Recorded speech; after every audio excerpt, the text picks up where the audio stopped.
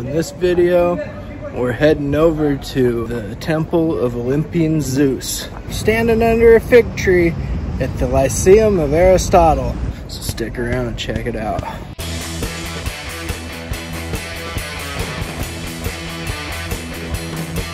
We're walking up here on Hadrian's Arch here pretty quick. The Temple of Zeus is really right behind that. That's Hadrian's Arch right there. Back there is the Temple of Zeus. And we gotta walk through the arch over that way in order to get into the archaeological site. Hadrian had this arch built when the Romans came and defeated Athens and took it over. He had a lot of respect for the ancient Athenians.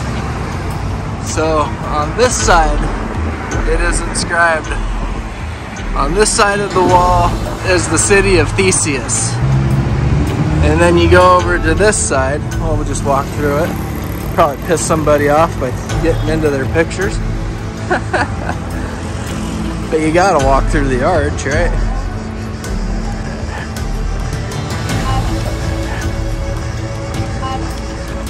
And then on this side, it's inscribed up there. And on this side is the city of Hadrian, which is pretty cool. And as you can see, so the bottom part is ancient Roman and the top part is ancient Greek. So it's just kind of like to honor the past and also a nod to the future. But Hadrian thought he was a god, so here we got another view of the temple over here. Let's go over there and check that temple out. Here we are, just inside the gate to the Temple of Zeus.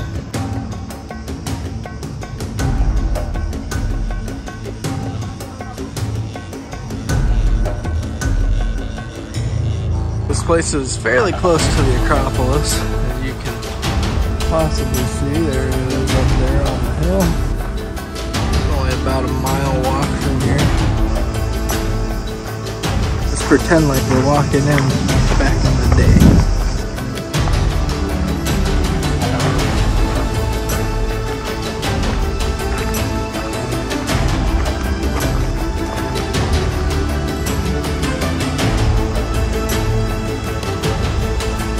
Imagine just walking in and just seeing this ginormous monument.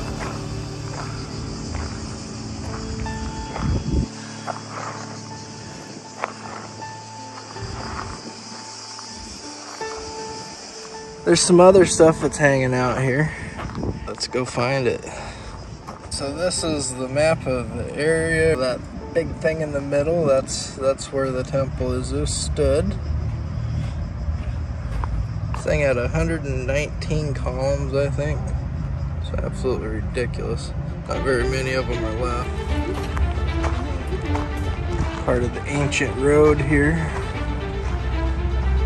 And I believe this was a Roman bathhouse.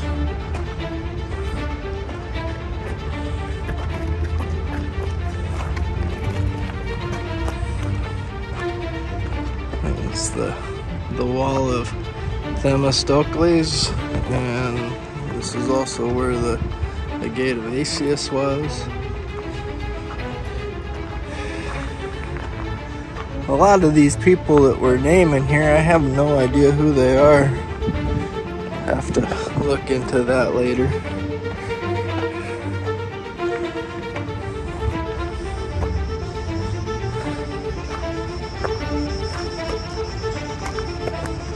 Yeah, so here's a good example of a Roman bathhouse.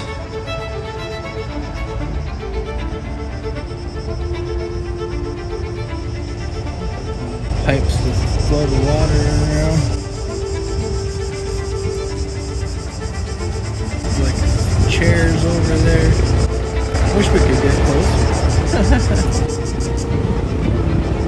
But I bet this was quite the place to see when it was in its heyday. Another angle here.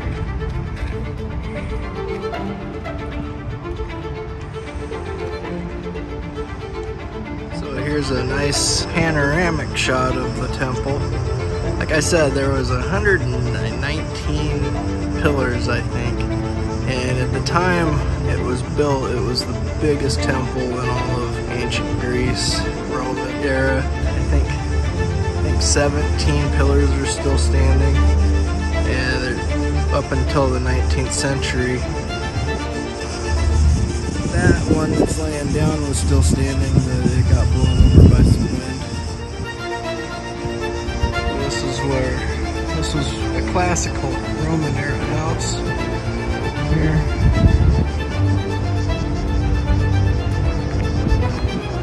Usually when you see these reliefs and there's somebody sitting down, that's who was buried there. But this is where this relief was found. The chick sitting down there, she's the one who was buried. All of these rocks here are pieces of the temple that they haven't been able to figure out how to put back together. It's unfortunate. It'd be so cool if they could put the whole thing back together, wouldn't it? So we could see it in its former glory. That would be so awesome. Again, its dilapidated ancient beauty is absolutely gorgeous and stunning as well. Yeah, I mean, look at all of this stuff that they've found. And they have an idea of where it's supposed to go. They just don't have all the pieces in order to do it.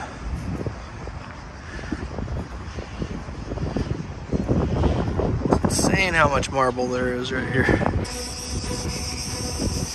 Get a little bit closer idea of the detail that went into carving this rock.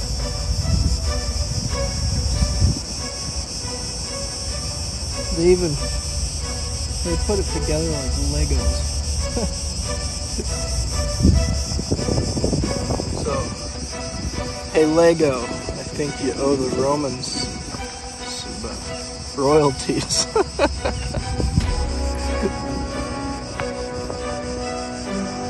See these inscriptions.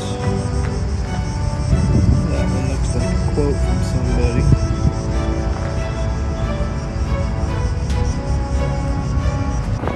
As you can see, we got all these wood blocks on here.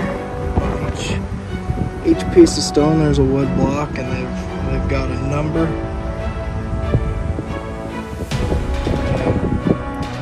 That's so they know where exactly it's supposed to fit into the puzzle. Man, should you imagine putting that together? Trying to put that together? It's insane.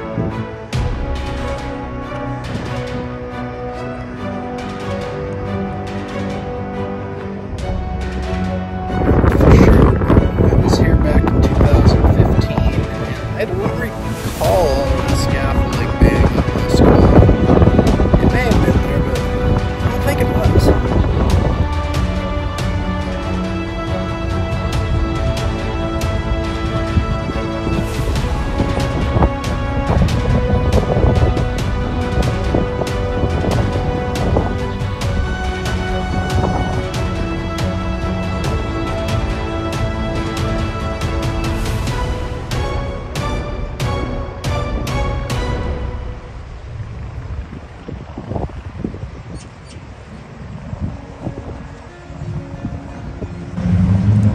Stories tall. That's insane. 8 stories tall. That's how big these columns are. So this temple, it took over 650 years for them to complete building it. And then it only lasted for 100 years before it started falling apart. If you look at just this part, you can kind of get an idea of just how unimaginably amazing this place was. It's just, all of this was full of columns.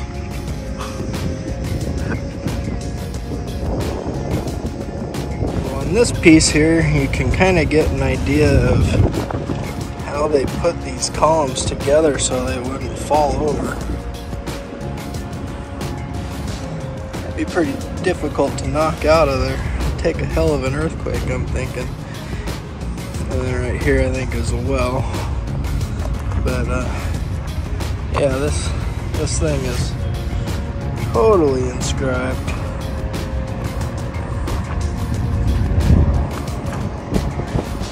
It's quite a piece of rock.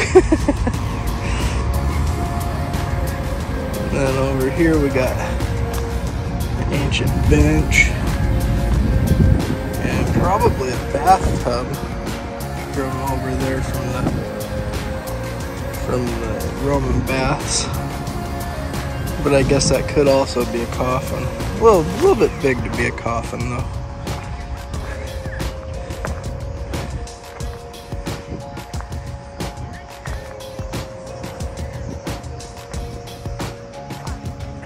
Another cool fact about this temple, well, as I said earlier, it took 650 years to complete it. Right about the time that they completed it is when Hadrian came and took it over. They say that it housed two giant golden statues. One of them was a giant golden statue of Zeus, and the other one was a giant golden statue of Hadrian because he saw himself as a god. Let's be honest, he acted a lot like a god. They found archaeological ruins of Hadrian all over Europe. There are probably some down in Africa as well, and into the Middle East. I don't know for sure, but more than likely. Let's go over here. I think this is probably gonna be the Temple of Apollo, but I'm not 100% sure. So everywhere you see one of these pylons here, there was a statue, which I believe all of these statues are over in the Archaeological Museum. Last time I was here, this was all open as well. I can't remember for sure, but I think it was. It's sad because if you could get over there, you could get a picture with the temple, Hadrian's Arch, and the Acropolis all together. And that would be a super, super cool picture to have a selfie with.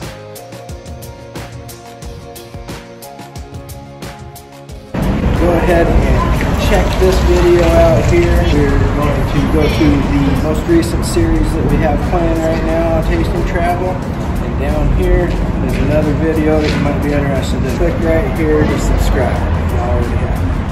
And if you're in Seattle, eat a bag of dicks. As always, eat great food.